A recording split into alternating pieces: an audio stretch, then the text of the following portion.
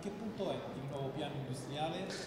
Sarà pronto entro fine gennaio, sarà un piano industriale molto importante che traghetterà l'azienda da qui ai prossimi 5 anni. È un piano di cui oggi abbiamo avuto una piccola anticipazione, vedrà un forte investimenti dal punto di vista dell'offerta, soprattutto per il sud, vedrà un forte investimento per quanto riguarda i pendolari e soprattutto per quanto riguarda quello che è la digitalizzazione della catena del valore. Sarà un piano industriale che avrà anche la capacità di assorbire investimenti importanti, 6 miliardi sul trasporto regionale per il nuovo materiale, ma soprattutto 4 miliardi su quelle che sono le nuove tecnologie.